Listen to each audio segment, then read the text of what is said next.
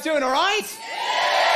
Wow, thank you so much for coming out to the show. I really appreciate it. As you know, I am indeed a ventriloquist. Now, being a ventriloquist, I don't do this on my own. So if you wouldn't mind, could you please give a huge round of applause to welcome to the stage my first character for this evening. His name is Ernie. Well, Kieran, I had a pet mouse called Eldis.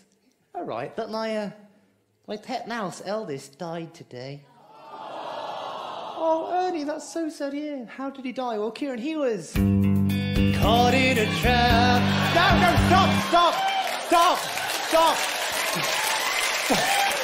stop it, you. No, I'm not doing cheap jokes like that on my show. I'm stamping on that straight away. No, don't stamp on it. That's how the other one died. No. I'm sorry. For once in my life, I have someone who needs me. Someone I needed so long. For once I'm afraid I can go where life leads me. Somehow I know I'll be strong. Right,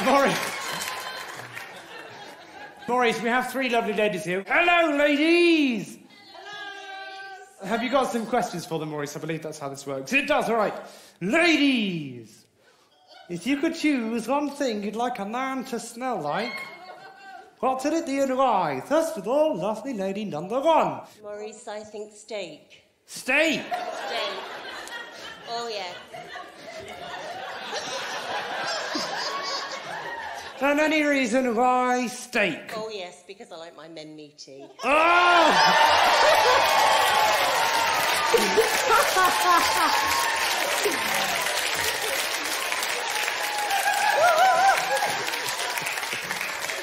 I have a favourite!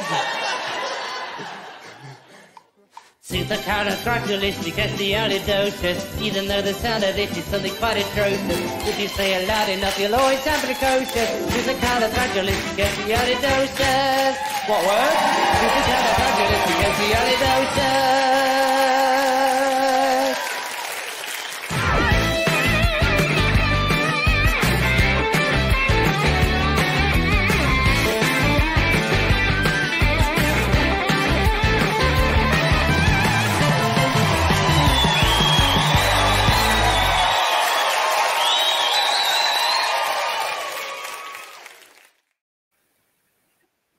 Hello, welcome to Landon Live. My name is Landon Harvey, and today we have ventriloquist Kieran Powell. Kieran, how are you so doing today? good. I was enjoying watching that because I've not been that clean shaven probably since the day that I filmed my DVD. As you can tell, this is lockdown, Kieran, that hasn't been on a stage in, what, 4 months now? How long has it been? I've lost track of time. I don't know what's going on. We all have. But yeah, you clearly have been looking after your face and not letting the atrocious thing that's happened here happen to you. I gotta keep up appearances when I'm doing all these lives. How'd you become a ventriloquist?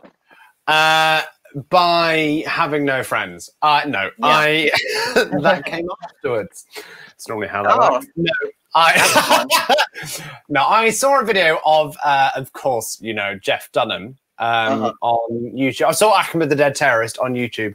It's one of these things. I'm used to explaining this story to people that have never heard of any of these people. Then I'm like, oh yeah, a lot of people will obviously know everything I'm about to talk about. So I saw Ahmed when it went viral back in, what, 2011 or something, whatever that was. No, earlier than that.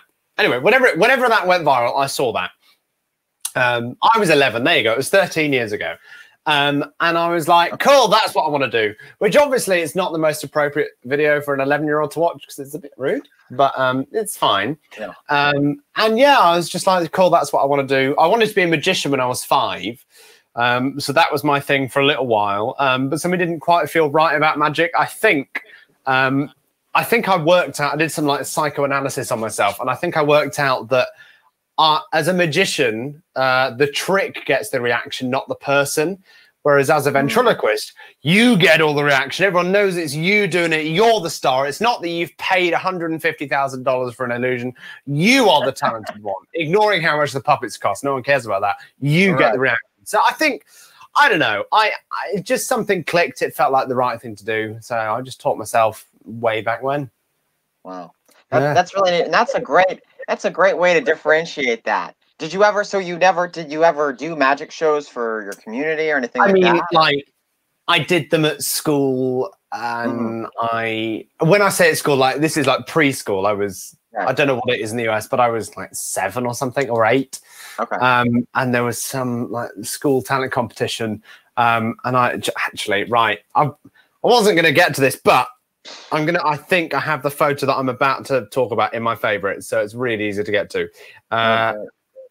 I've lied. No, I don't, but I have another one which is sort of relevant.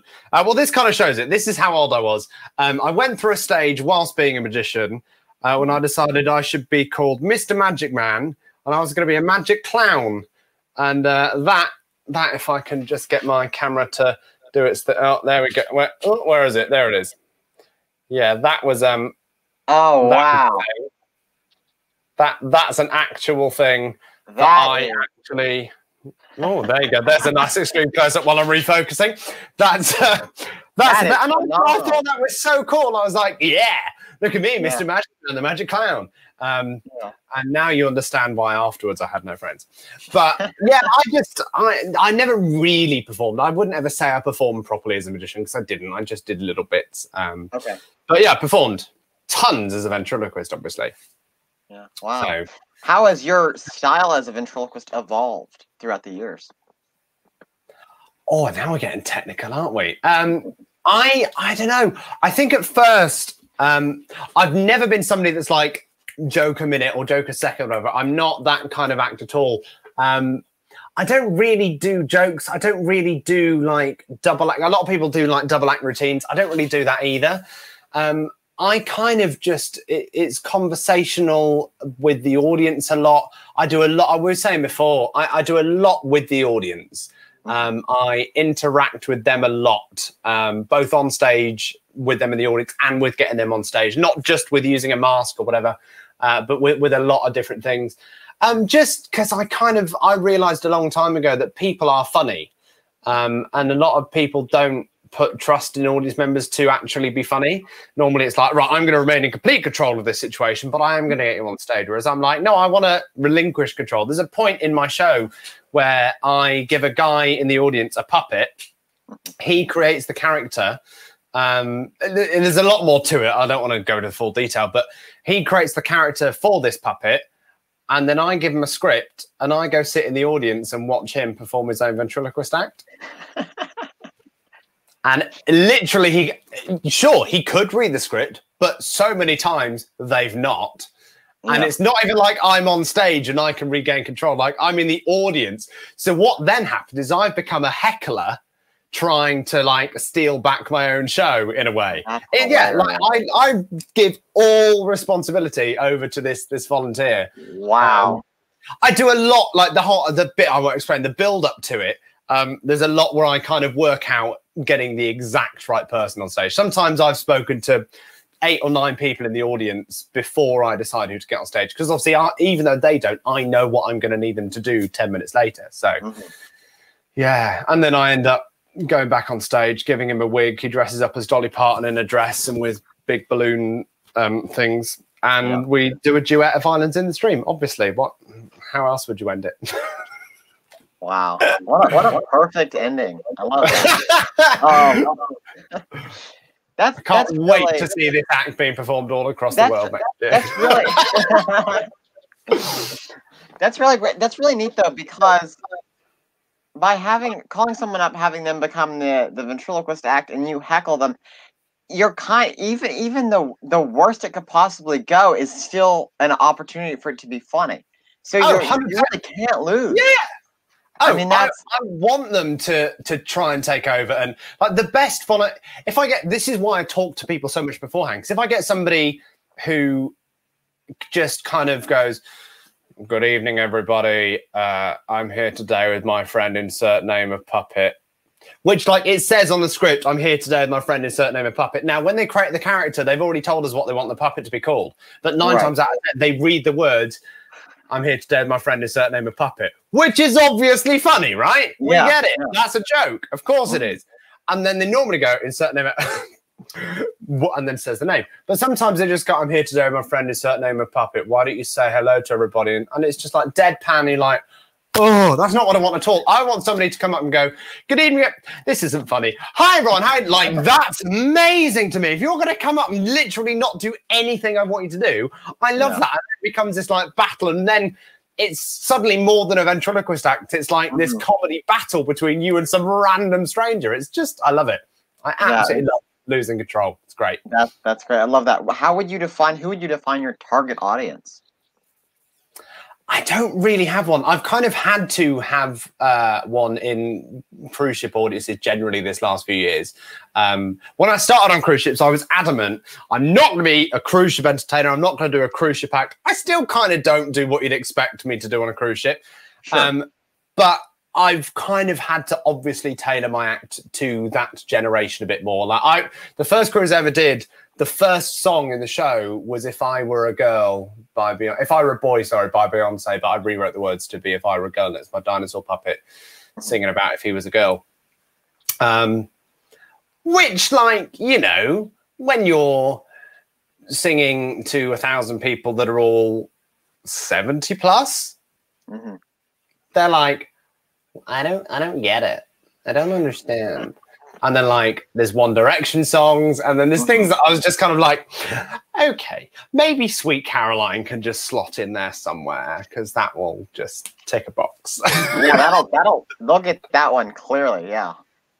Oh yeah, I can't stand the song, but I do actually do it in some shows on ships, but I deliberately put it in a way where I'm ripping into the fact that everybody's enjoying it so much.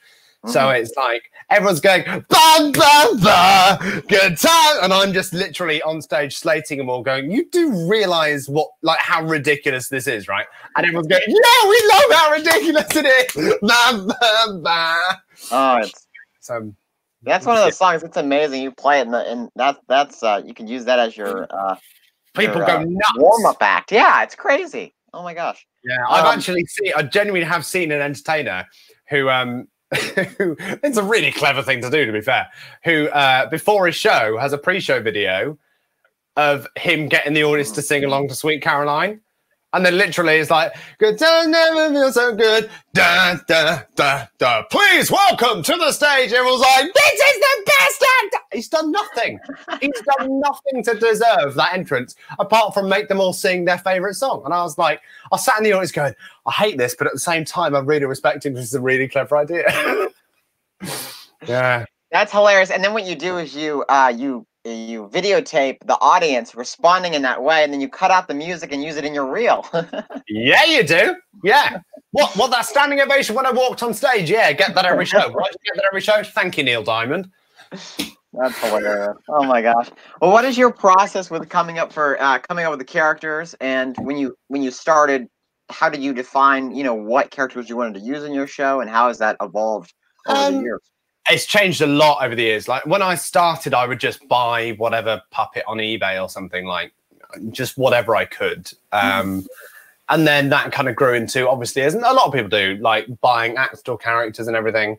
But it wasn't like I would never think of a character or a voice or anything until I had a puppet. Whereas now, I have a full vision of what I want a character to be and exactly what they're going to be, and then I have it made for me. Obviously, that you can't do that when you're starting out because getting things made is rather expensive. So you have to evolve into that. But now that I have, it's a whole different creative process. I know exactly what I'm getting next. I'm not revealing it, but it's completely different to everything I've ever done. I absolutely could never do it on a cruise ship. It's not family appropriate. It's very different. Oh, right. So you're expanding their audience. Yeah. Well, kind of. I'm trying to break into a different world. I mean, obviously with coronavirus and what's happening with the world right now, I'm probably never going back to a cruise ship. Let's be realistic here. Yeah. But yeah, I'm trying to change things up and do something a bit different and appeal to a different demographic, basically. I've got a bit comfortable although I've loved every second of it, I've got very comfortable performing to people who are 50, 60, 70, 80, 90 years old. Whereas now I'm like, cool, I'm 24, let's perform like I'm a 24-year-old, two other people that are young and can enjoy like that comedy club setting. But I do everything with production value. So I'm like, can I take a comedy club style act and put production value on it and see what happens with that? So that's kind of the plan for now. I That's neat. I like that idea. That's cool. Can you talk a little bit about working with Peter Pullen? Yeah, well, I said to you before, I adore that man. He's like my adopted granddad. He's also old enough to be married. He's 74 years old. Do you know that? He's 74. Wow, I did not. Yeah. He's just a wonderful person. He made this puppet sat right here next to me, who's dead right now. I think I just broke every ventriloquist code there is right now. Whoopsie. He's awesome. He's just the nicest man. He lives 15 minutes down the road, 10 minutes down the road. Like, I'm so lucky. I know you had Steve on a few days ago, and he makes everything for Steve as well. And it's also really good because when people like Steve or people like Gareth Oliver or any ventriloquist that he's made something for go and pick it up, I always say to them, give me a call, because if I'm in the country and if I'm free, I'll pop over and we all go out for lunch. It's great because it's just there, right? Yeah. It's also really nice when he's building stuff for me that I can go to his workshop and like see it partway through, or instead of him sending photos of how about this color for fabric, how about this, and like look, I can physically just go there and have a look, because it's a 30-minute round trip, including being there. Realistically, it's never 30 minutes because I always end up sitting in there for 2 hours and chatting to him because he's just the nicest man and we talk for hours on end. But yeah, no, he's awesome. He's really, really nice. Really, like, we also both the two of us and my girlfriend and his partner all love Pizza Express, so we love going to Pizza Express together. I'm not sponsored by Pizza Express, everybody. But Pizza Express, if you're watching, I would love that. Get in touch. Well, what I love about Peter's work is that it's everything he builds is unique, and he doesn't have a defined style. Everything is very, like, you can tell the hours that have been put into it, and it's very everything's patterned to the specific puppet that to fit the needs of the performer in it. And also, like, that's the other nuts thing. Like, the amount of times he's called me and said, "Are you home?" I was like, "Yeah, just come over for a minute." And like, I can tell you one of these things. There was one extra figure in the shop that I can't tell you about because a lot of these belong to a private collection, which Pete restores all of these puppets for this person's private collection. And one of them, nobody knows that this person has, so I can't tell you that. But I did. You probably know Peter built Orville, among many other things. Orville the Duck was probably the most famous British ventriloquist figure ever. But so I went into a shop one day when he was restoring to Sooty, another very famous English puppet. The Diddy Men, again, very famous. This is all very British, but like, if you speak to anyone in the UK and say, name some puppets, literally this is the list they will give you. So he was restoring some Sooty, some Diddy Men, 3 different Orvilles, and was making 2 new ones for this private collector as well, because he'd made them in the past. He was making an emu and something else. And he'd made those characters originally for the ventriloquists, or emu wasn't a ventriloquist guy, it was Rod Hull, but he made them originally, but they've since been destroyed and don't exist. So he's making a sort of replica for this collection. And like I said, there's one other that is the most famous ventriloquist character in British history. Like, it's just that. And he had the original incarnation, the first one ever made, in his shop. All just sat there in this workshop 10 minutes down the road. And I was just like, huh? This is insane. Yeah. So yeah, it's really cool. And I went in the other day and he was building this 6 foot, like actually 6 foot in real life, Russian female bodybuilder who is 90 years old. And like, but it's nuts because it's got this solid big like foam but solid body with a like old traditional trigger head. And then next to it, like, he's making me a second one of these. Like, this is not cast in any way, it's all foam. I'm like, how can you do that at the same time? Yeah. No, he's such a clever man. Such a clever man. That must be a neat thing, though, from a builder perspective, going from working tinkering with a hard figure to a soft puppet. And then also, I'm sure that he's had builds where he's merged the two. All the time. Yeah. He's done some really cool. Again, so many things that I've seen in there I'm not really allowed to talk about, but he did this really cool one for a guy that does a load of online content where it's like a mechanism that no one has ever even attempted. Like it went from being a normal, nice looking face to at the pull of one trigger, the eyes flip around, the whole jaw detaches, teeth come out and everything goes red and it becomes a devil like that.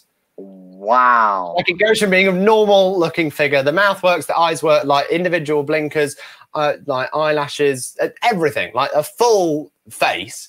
And then you pull one trigger and it just goes, and like it's like unlike anything I've ever seen. And it was he was refining some stuff and he was like, look at this. And he's like, yeah. Oh yeah, it's really nice. And then he pulled this thing and I'm like, it actually like is shocking and disturbing. Yeah. He's done some really, really cool stuff. I'm a massive fan of his. And also he's amazing at animatronics and I build loads of animatronic stuff myself. And so we nerd out about that and like which servos are best. And I managed to persuade him to move on to Futaba BLS 145s. Like, yeah, so he's really, great guy. And I do a lot of his, I taught him and worked with him on a lot of the computer controlled animatronic stuff that I do. Because he's never really got into that world. He's only ever done animatronics for live control. Whereas I do it all computer controlled nowadays. So I showed him how I do all of that. And so, yeah, I don't know if you could tell, but I quite like him. Yeah, no, it's been amazing. I'll have to interview him sometime. So when you talk about animatronics, are you talking about you do that for your show and your characters, or is that a side thing? Okay. No, so I build stuff for myself. I've had a few requests to build things for other people. At the moment, it's genuinely just down to the fact that I don't actually have a workshop. We moved house at the end of last year before. Anyway, we moved house and I no longer have a workshop. I'm building a workshop at the moment. Thank you for lockdown. Yeah. But yeah, so once I have that up, I'm working on a couple of projects and doing some nice things. Wow, that's neat. How would you define your writing process for your show? We talked about this a little earlier, how you don't write this typical like setup punch joke. Yeah, but when you started, was it always more audience involvement and more finding that relationship between? Okay. Yeah, I can count on one hand the amount of actual jokes I've ever written. I'm more proud of those jokes than anything ever. All right, I'll put one of them out here right now. Okay. So like the only style of joke I can write is like the ultimate bad dad joke. Anyone that's watching, if you want to put this in your act, you won't want to because it's so terrible. But please be my guest. I would love for this joke to take over the world. This is one of a few. Ready? I went to see a comedy show the other day. Saw this great female comedian do this hilarious routine about allergies. Go and Google her. Her name's anaphylactic. Because anaphylactic's a thing, it's a shock that you get when to do with allergies. And it also sounds It's even better when you explain it. I love it. So that right there is why I don't do jokes. Yeah. I don't really have a writing process.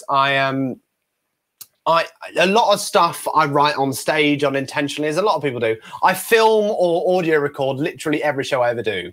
Yeah. Because I do so much audience interaction. When if someone says something, I can be funny in the moment. I always say this: I'm not funny in everyday life. My girlfriend is much funnier than I am when we're in social situations or whatever. But I can be funny on stage when I'm doing my job. That's when I am funny. Any other time, I'm quite boring, really. And so a lot of the time, someone will heckle me and I'll come up with something ridiculous back. I'll say something off the cuff in the moment. Doing my show, as I've been doing from home, my live show every evening, I never write a script. I write a structure of what I'm doing and I just talk. And sometimes I come up with something really funny. Really stupid example.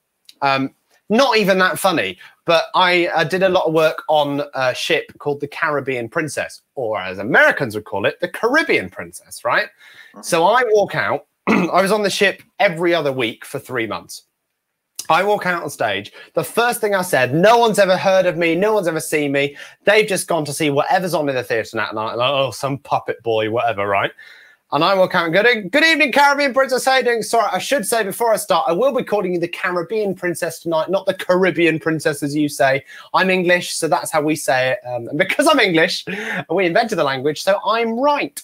Anyway, it's lovely to be here. And like, I said that off the cuff randomly the first time I was out there, and I was like, yeah, that's staying in. Then the whole summer, that was how I opened the show. And I enjoyed that even more because I said it immediately. 800 people are like, he's this confident British lad who's telling us how we should talk. That was like a country accent from the UK, then that wasn't American at all. Anyway, and so it's something that was that like an uphill battle for me to try and win them back. And I really enjoyed it. Wow, that's hilarious. Yeah, they're all fuming at me. They're like, why are you saying we say things how we want to say? And I'm like, I'm so sorry. Just the entertainer.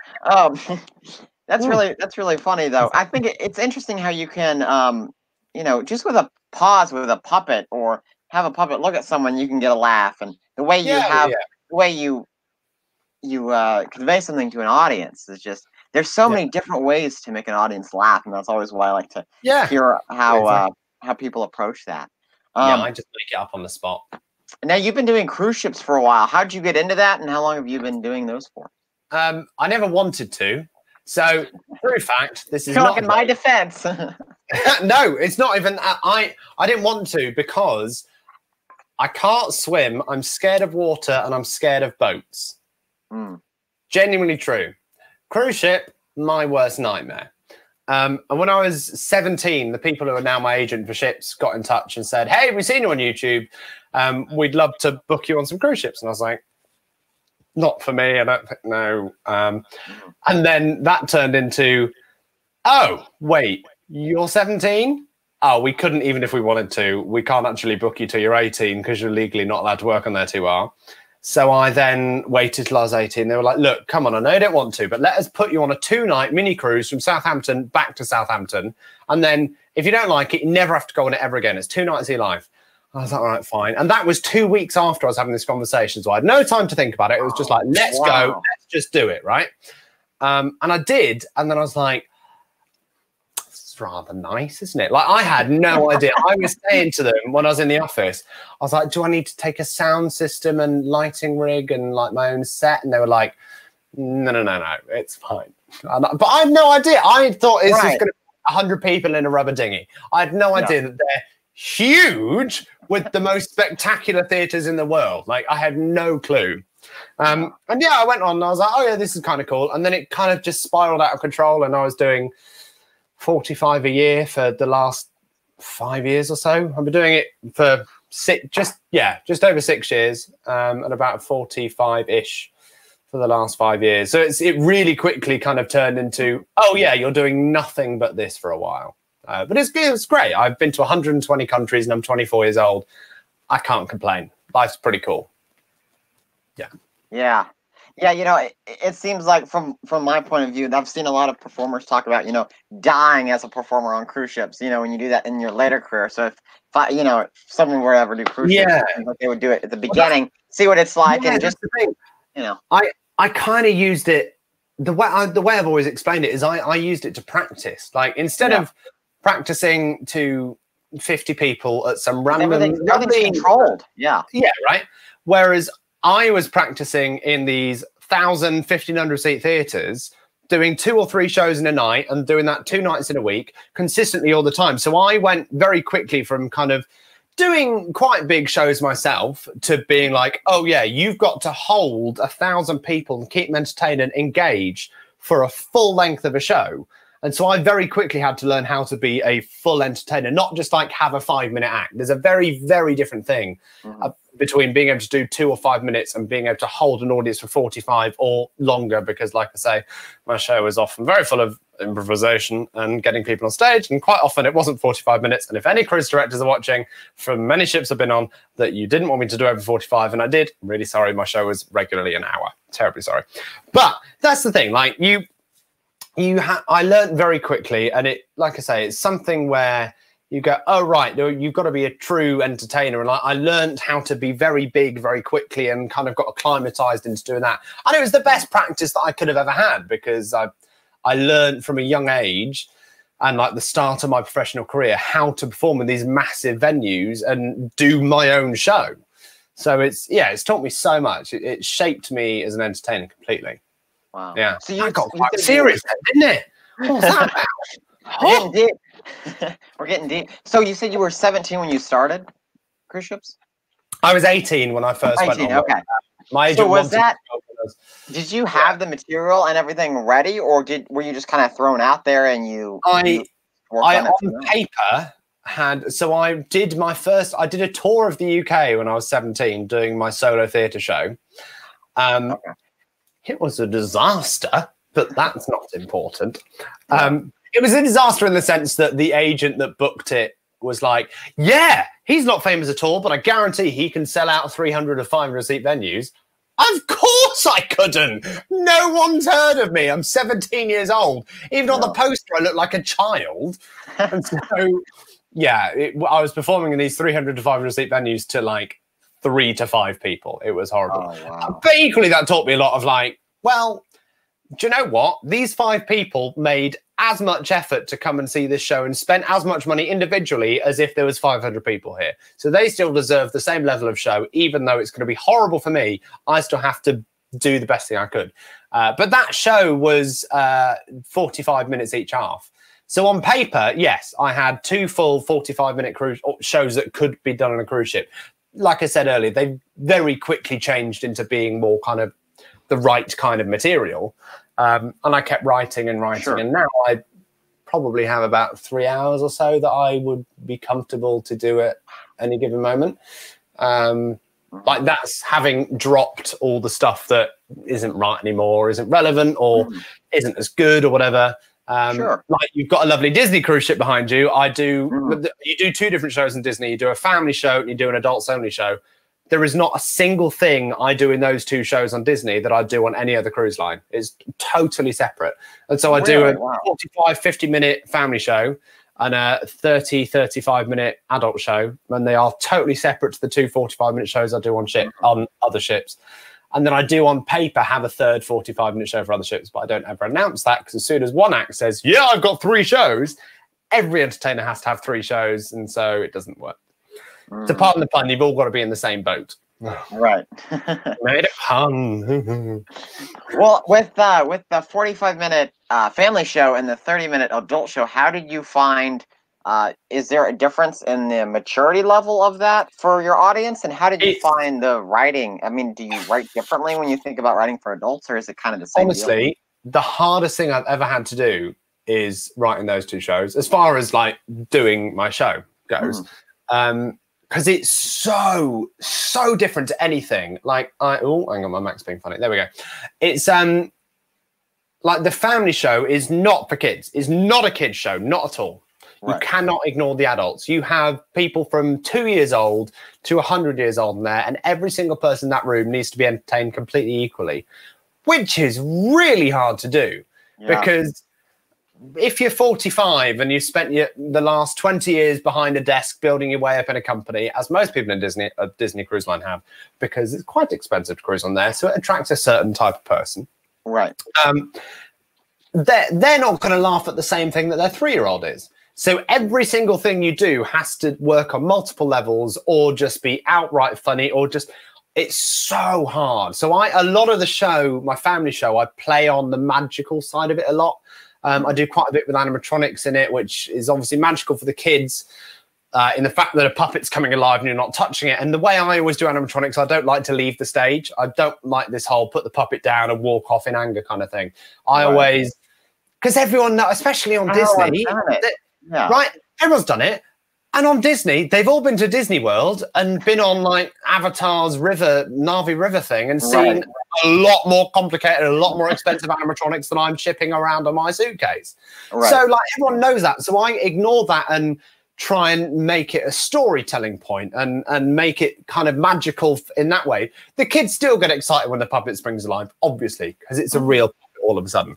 Yeah. But I try and tell a story in a way that it makes the adults go, Oh yeah, and I've had so many parents come up to me after shows, or even on other cruise lines where they haven't got their kids, telling me that made them cry, and it's like brought up emotion in them. And I'm like, I'm a comedy act, and I'm making people cry by telling them a lovely story, kind of thing. So that I play on a lot more on Disney, is that kind of magical stuff. I love that. And then in the adult show, totally different. It's not what I thought it would be at all. So I kind of went on thinking I would do sort of what I do on my normal cruise ship shows. No. What you have in a Disney adult show is a room full of sometimes 20 people, sometimes 400 people. And it often changes. It's not like once in a blue moon you get a rubbish house. There's so much going on. And it depends completely on the length of the cruise, on so many things. So sometimes you're performing for 3 weeks in a row to 20 people. But it's 20 to 500 people who are predominantly 20 to 50-ish, and all quite drunk. But you cannot be rude in any way. Oh, wow. So you've got to perform to drunk adults who have finally got rid of their kids for the first time that day. Maybe the first time in a few days. They finally, because it's an adults only part of the ship. Kids are literally not allowed in after 9 p.m. And this show is always at 10 or 10:30 or something. And so they're like, no kids, let's go crazy. So already they want to get drunk and have a party and do some really fun stuff. And suddenly it's like, hi, I'm a puppet boy. I'm going to come and entertain you all. They don't want to see you already. And then you can't be rude. It's like, huh? So going back to the fact that I do a lot with audience members, I've worked out many ways where I can make audience members do the rude bits for me, even though I'm literally telling them what to do. Again, I don't want to give away every piece of material that I've ever come up with, but right, of course. I do a thing. I won't explain too much, but I do a thing where basically it ends up with 2 adults on stage saying pretty much every curse word that's ever been written. I don't say a word. I'm not being a ventriloquist and making them talk. They are actually saying it into a microphone, and I get away with it because it's not from me. And so it suddenly, like the ticking of the box of being rude is ticked, but not in a way that will ever get me in trouble, or indeed anyone can complain about, because it's one of them that's doing it. It's like the person that was sat next to them. If somebody would be offended by it, they're like, oh, it's Chuck, isn't it? Oh, it's fine. We'll get him a drink afterwards. Like, it's fine. But if the act goes up on stage, it's not going, yeah, you're a yeah, like, you can't do that. Of course you can't do that. So it's right. It's finding that, like I said, that little loophole that works, and the little tricks that you can get away with certain things. But yeah, I mean, it by no means are either of my Disney shows how I want them to be. There's so many more things that I would change if ever I get the chance to. But yeah, they're heading in the right direction. Do you feel that you have to address the audiences in a different way too? Because you're playing to a larger crowd when you do family versus more of the... Yeah, I play the show differently. I never really address people in a different way, in the sense that I hate the phrase "ladies and gentlemen" with a passion. It's the worst phrase anyone's ever come up with, because what it says to me, if you say it in your act, you carry on. But for me, it's like, ladies and gentlemen, with me going, you're the audience, I'm the entertainer, leave me alone, I'm going to do my thing. Like, if you're in a casual conversation with friends, you don't go, good evening, ladies and gentlemen, or hello, ladies and gentlemen. You go, hey, you all right? Hello, how you doing? How's your day? Like that, you just talk normally. Right. So I go out and talk normally. I talk to an audience as if I'm talking to one person, because sometimes there's one person. But equally, it makes it, if there's 1,500 people, it makes it personal. It makes it feel like I'm talking to you directly. And so I don't change it in that way, but I do give it a bit of a different energy. Like when I'm doing the family show, you've got to be a little bit more smiley and like, isn't life great? Whereas in the adult show, being British, I could be a bit more sarcastic. Right. Like I say, yeah, I know the last thing you want to see is a puppet show right now, but welcome my little friend, boys and girls. Sorry, no, we're not with the kids anymore. Like, you can have a bit more fun, like make fun of yourself a bit more. Whereas if you're doing a show as a family show, the kids are like, we don't get it. So it's just about the material side of it, really. Yeah, wow. It's very complicated. Yeah, there's a lot of moving parts there. Yeah. Crazy. What do you think is the future for cruise ships, knowing that you've performed on them for many years? Oh, considering I've worked for Holland America Line for a long time, and they just announced this morning, that they're selling 4 of their ships. Oh, wow. I don't know. Yeah. It's certainly going to be very interesting. I don't think I will be going back to it. I'm very grateful for everything that I've done on cruise ships. But I think for me, I would rather, I said I would do ships for 1 year, get lots of great practice in, and then go and start my career and do all this cool thing on land. And then like 6 years later, oh yeah, I'm still here, aren't I? I'm still doing the same thing. Like I'm rewriting stuff all the time, but like I'm still doing fundamentally the same thing, which is never what I wanted to do. And so I think this has kind of given me the kick to do the things that you want to do. So like doing my show in here every night, although I kind of envisioned it would be in a TV studio and I'd be paid a hell of a lot of money to do it. It's still a different version. Again, it's me having a great practice and working out how I would be as a TV host kind of thing. And yeah, I just think it's time to do something a bit different for me. But I do think cruising will recover. It will take a while. We're not talking like this coming January. We're talking like 2022. It will probably get back into full swing. I think some ships will start. Like the ships at like full capacity, like they used to be, type full swing. I think it'll be down to 2 things. It'll be down, first of all, in the direct future if they find a vaccine, which right in front of me, a news article just popped up saying a UK coronavirus vaccine is working. The Oxford vaccine that they are testing currently is working, and it may be rolled out by September. Like, if that works, and right? If that happens, and we can eradicate the virus or make it no longer a threat to public safety, cool. Yeah, we can resume normal life. But the issue with that is, like, are people going to freak out thinking that there'll be something else? Because there's always something else. There's always something else coming out. There was an article 3 weeks ago about the fact that 20-something people in central China had the Black Plague. Like, that thing that we thought was eradicated in the 1600s. That's back.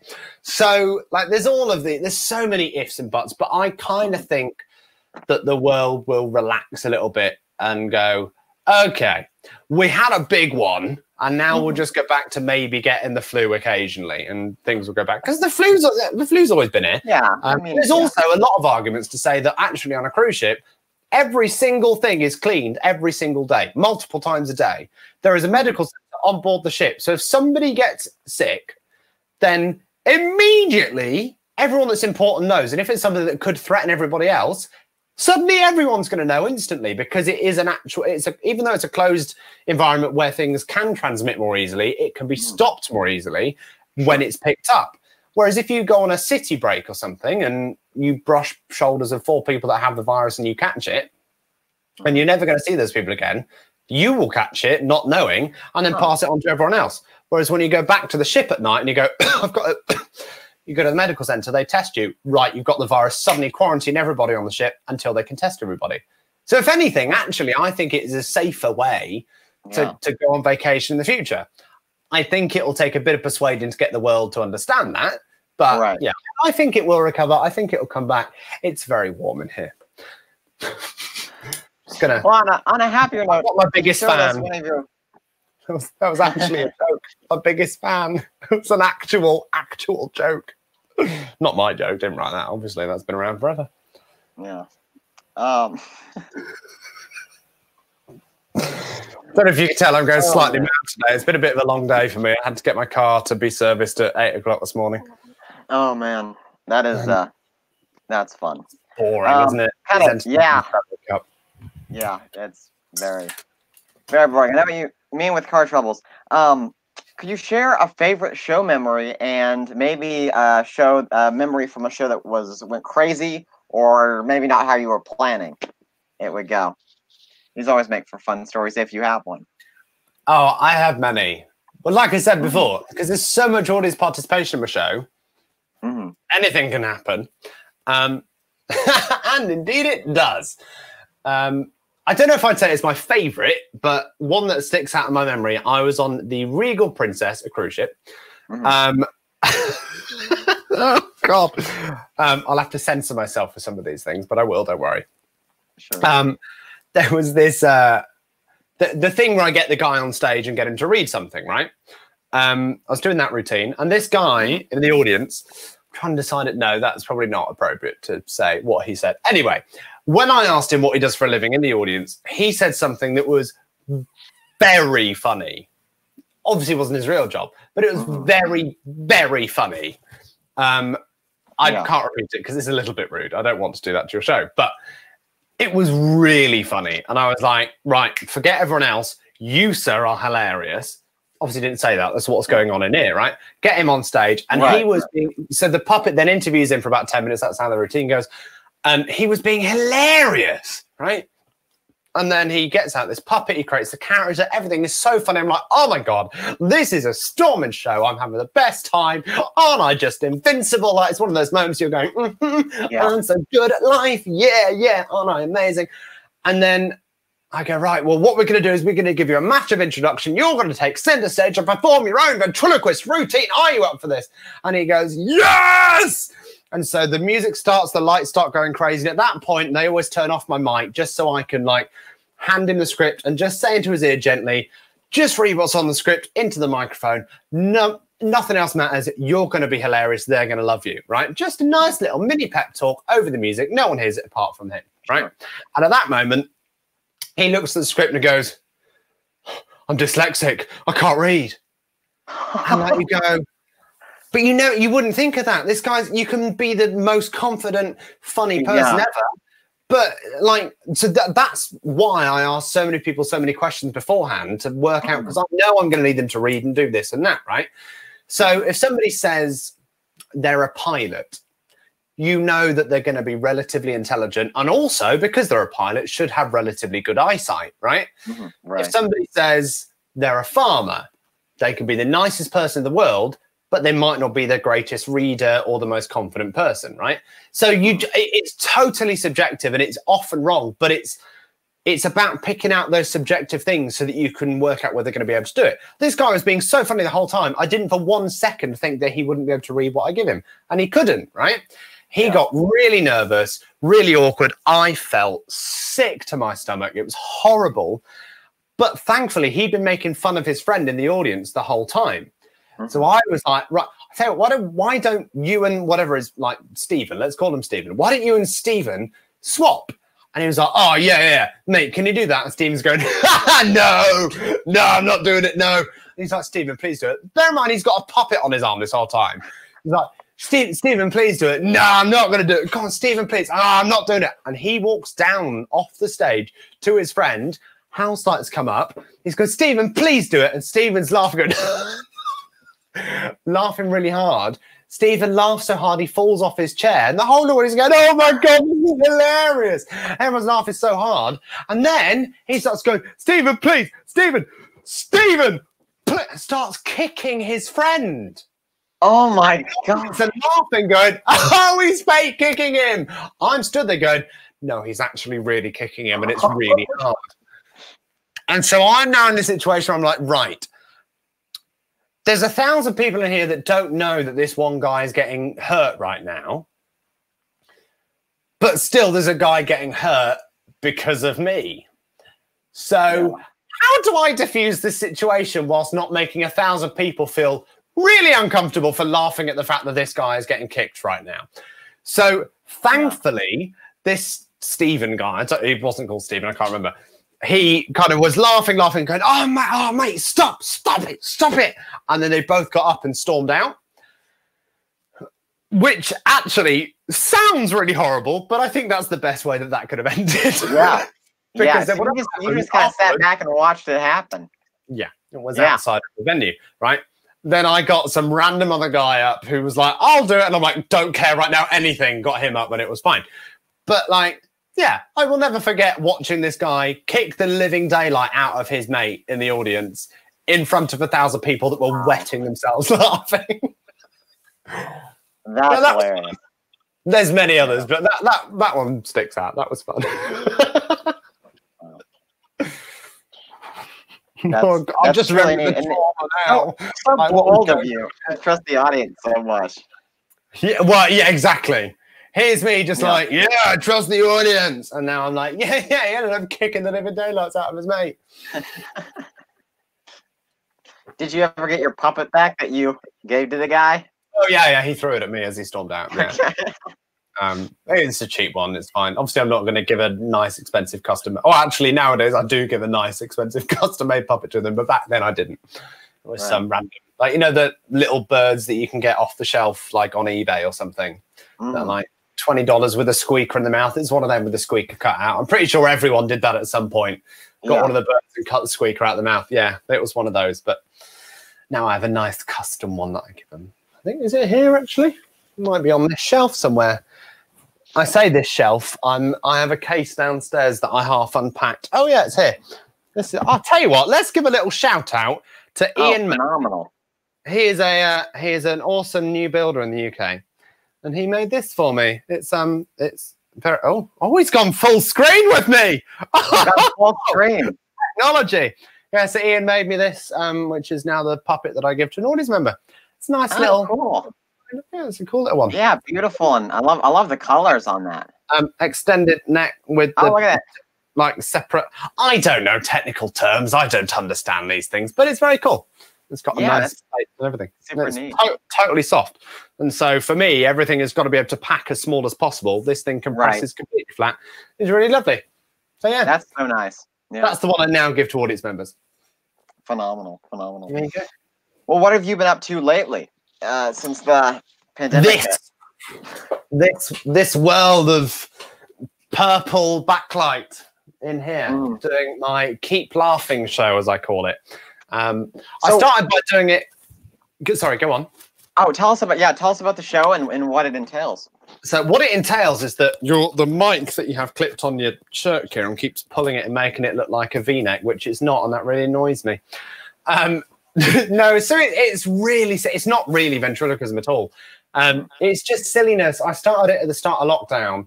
A local theatre got in touch saying, who obviously had to close, saying, we're turning the theatre into a production studio, TV studio. Would you be interested in doing a weekly show with us? And it's literally like 3 minutes away from my house. I was like, yeah, that'd be awesome. And then the day before we were going to go in for a final meeting before doing any pre-production stuff, the government said, do not leave your house unless it is completely essential. You can leave once a week for a shop and once a day for an hour at a time for exercise. And it was like, I can't really classify going to a theatre to do a silly show as essential. So it felt wrong. And it also, I was kind of thinking, anyone that could watch it would probably boycott it, thinking, well, how come he gets to leave his house? So it all just didn't feel right. So I decided against it. But then I was like, do you know what? I still want to do it. So I own a ton of kit, as you might be able to tell. If I turn off the studio lights, I own some nice stuff. And that's, I have 3 cameras. Full screen again. Beautiful studio. Thank you. There we go. Look at, so there we go. I mean, it's slightly messy at the moment. I did a game show this evening where you end up throwing stuff all over the place. So it got a bit messy.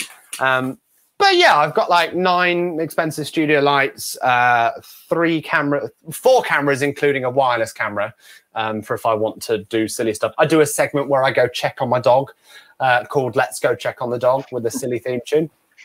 And I go and check on the dog. It's really silly. But I just thought people are, not so much now that the world is starting to open back up, but like back 3-4 months ago, people couldn't leave the house, right? So I thought, well, people want something. And so I did it every single weekday, Monday to Friday. I would do a show every single day at 7 p.m. UK time, just to kind of give people something that they could watch in the evenings and just like look forward to. And it ended up being, a lot of people told me it's kind of the thing that they'd have dinner as a family and then they'd sit and watch my show together, which is like lovely, right? People are super neat, down and choosing to spend their evening. And because it's all online, and obviously people on here are commenting, right? People comment, I would obviously talk about the comments and interact with people the whole way through the show, still do. And so it kind of felt like they're part of it, which is nice. I get people to send stuff in. I did a segment, I still occasionally do a segment called Who's Got the Biggest Potatoes? Where quite literally we just try and find out of the viewers who's got the biggest potatoes. So people will send me photos of them holding a big potato. It's kind of self-explanatory, really, isn't it? So goofy fun. I like it. Yeah. Yeah, we do. What else do we do? Like people send me cakes. So there's a great theme tune of "If You Can Bake Something Like a Cat," and it's really silly. It's all on my YouTube channel. Go and watch previous episodes. I've done 70 something of them now. But yeah, I did it every Friday for 3 months, and now I do it every Tuesday and Thursday. It was getting quite tiring doing it every single day, and also it's 30 minutes of completely fresh new stuff every single day. I didn't repeat anything.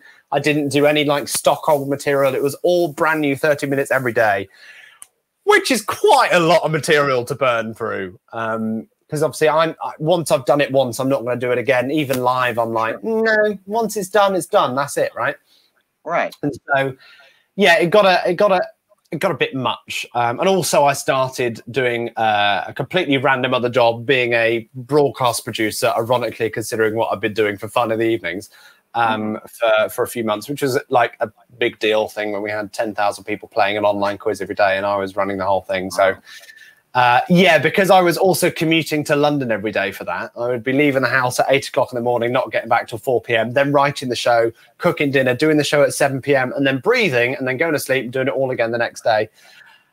Yeah, I was just like, I think I need to slow down. So now I do Tuesdays and Thursdays, and every Thursday is a really fun game show that we do. I get 3 contestants on, and we do loads of silly stuff. Like people I give them something to draw. They have 30 seconds to draw. A big fancy countdown comes up on the screen. I give them a photo and they have 30 seconds to recreate it. Like all the silly stuff. And it's just lighthearted fun. It's not about me. It's not pretentious in any way. It's just silliness. And occasionally I get a puppet out. It is occasional. It's not very often at all. And I realise I'm getting increasingly worse at ventriloquism because I just haven't really done it for months. And so But that's okay. That's okay, Kieran, because you keep growing your beard out and eventually it won't matter. Yeah, well, I keep trimming the moustache bit of it because it gets really itchy on my lips. But maybe I should just let that to here and then... Just properly comb it before you go on stage on camera, and then you're golden. Yeah. Good evening, everybody. I'm a really talented ventriloquist. Yeah. No. Yeah. It's funny. I started these Landon Lives because I wasn't sure if we were going to have the ventriloquist convention this year, and I always thought it would be cool to hear people's stories. Because there's so many people that people either don't get to meet them in person or they, it's always, I love hearing people's stories and how they started into the art and where they're going with it. So it's super neat. Where can people find your show? It is live on my Facebook and YouTube. If you just search this name right here, if you search this name, Kieran Powell, you'll find my my public Facebook page, which has a photo of me, obviously. And a puppet on it. You'll realise it's me. And if you go to youtube.com/Kieran Ventriloquist, that's me as well. And it's live on there every single Tuesday and Thursday at, it'll be 1 p.m. Central Time. That was quick maths. Self-high five. Yes. Very good. But also, every previous episode is up there. You can watch your heart's content. There's 40 odd hours of it now. So you could spend nearly 2 entire days non-stop binging my face and see the beard grows and how I have had to cut my own hair 4 times. Yeah, we'll know what season and episode we're on based on where your beard is. Yeah. Right. And then like halfway through it randomly gets shorter and I was like, huh? Am I in the wrong order? Did I miss something? Yeah. That's the start of season 2. We're now at the breakdown point. I don't know if you can tell. This is the breakdown happening right in front of you. Well, in wrapping up this interview here, what are your hopes for the future of ventriloquism and for future ventriloquists? I hope none of them are good because I like my job. No, what I think, right? I don't know where it's going to go. I don't want to say it's dying. I don't think it. I think it kind of started to, and then it's coming back. But equally, it's like it could get stale quite quickly, and I don't think it should. So I think it's about all of us working out a different way of taking it in a direction which isn't the conventional guy or girl standing on stage with a puppet on a stand. Like, great, but I think there's other ways that we can use the art form to do something much more impressive visually, or like I said earlier about telling a story. I'm writing a show at the moment which isn't meant to be that funny. It's a musical. It's telling a story, and it's using ventriloquism the whole way through. But the ventriloquism side of it is kind of secondary. It's not the important bit. The storytelling side and the production around it is actually the impressive bit. It's like you go and see a musical, you don't really think about, oh, they've got an amazing voice, because they're just singing. You know they're going to sing. You come to a musical knowing someone's going to sing, and that's just kind of secondary to it. What you enjoy is the story that they tell and how they present the show, and that's kind of where I see it, or at least where I'm hoping it's going to go. Wow. But hopefully none of you do exactly that, because that's what I'm going to do. Okay? Thanks very much. Appreciate it. That's my career. That's the future of my ventriloquism. Okay, you guys can stick to your ventriloquial cliches. Ventriloquial. Yeah, he's bringing out the big guns. Oh, that's great. Now, I don't know. I think it could become something really cool. I just think we need to take it in a different, unique direction. Yeah. And be original to yourself and your material and your characters. Be original. Except if you steal my terrible anaphylactic joke, be my guest. Actually, I think I saw Bob Rumber earlier make a joke in response to that. Where did it go? He said it's a great joke for antihistamine. Yes! Well done, Bob Rumber. You're a much better joke writer than I am. That's a perfect tagline joke for that. Look, we're already writing. We have already got seconds of material on here for free. Not my style, so someone else have it. It's not for me. Yeah. Next convention, we're going to see all these people using those flu jokes. Every single show. Hey, you hear about this girl anaphylactic? Yeah. Her auntie's got antihistamine. Hey, thanks for coming, everyone. Yeah. Hey, I'm going to do a story for you. Here's a bit of a musical. There you go. That's what you can do, Kieran. You can just put it to music. Cool. Yeah, that is exactly what I... Yeah. Oh, my gosh. Well, that's phenomenal. Kieran Powell, thank you so much for spending the time and sharing your story in ventriloquism. Thank you for having me. It's been lovely. Awesome. Thank you guys for tuning in, and we'll see you next time on Landon Live. Thanks, everyone. Bye.